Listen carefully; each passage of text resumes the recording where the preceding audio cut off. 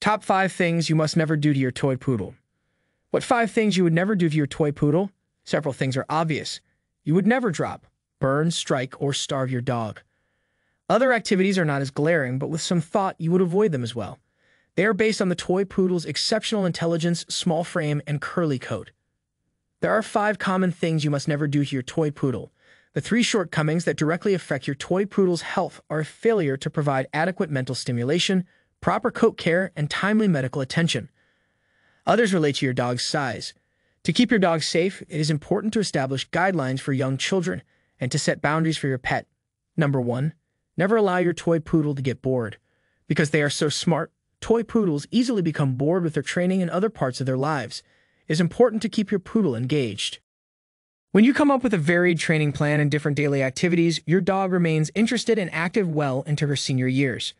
Bored toy poodles may become depressed, which is detrimental to their health. They can also act out through obnoxious barking and other attention-seeking behaviors. Number 2. Never skip grooming your toy poodle. If your toy poodle has his full coat, you must brush it daily. With his tight curls, you cannot afford to skip days brushing him. Your dog's coat will become a matted mess. Mats beget skin infections, hot spots, and other ailments. If you decide to shave your toy poodle, you must be religious about grooming him every 6 to 8 weeks. Number 3. Never allow young children or large dogs to play with your toy poodle unsupervised. Toy poodles are small and subject to injury. A careless act or a wrong step can crush your dog, leading to broken bones or ruptured organs. Large dogs with well-developed predatory or herding instincts may treat a toy poodle like prey or a chew doll.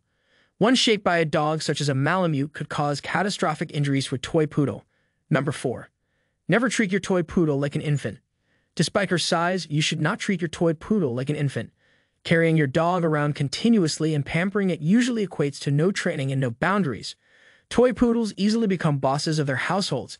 You may then have a dog that refuses basic standards of good behavior. Such dogs are demanding, entitled, and antisocial. They may bite when things do not go their way. Moreover, they often struggle with obesity because they lack exercise and get whatever treats and other comforts they want. Dogs without established routines and expectations are generally unhappy as they are mentally and emotionally unfulfilled. Number 5. Never ignore signs of illness in your toy poodle. Toy poodles are susceptible to a host of serious health problems. Addison's disease-affected dog does not produce enough steroids to deal with everyday stresses. Diabetes, the inability of the pancreas to regulate blood sugar, pancreatitis, inflammation of the pancreas. Repeated bouts are linked to the eventual development of diabetes. Mitral valve disease. Mitral valve is between upper and lower heart chambers on the left side.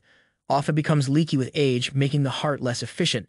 The toy poodle's size makes it more vulnerable to the detrimental effects of dehydration and toxins from a non-functioning digestive tract. Therefore, you should never ignore vomiting, symptoms of pain, or lethargy in your toy poodle, especially if these signs persist for more than a few hours. Do not ignore coughing that continues for more than a day. If you want to know more about toy poodle, visit fluffydogbreeds.com.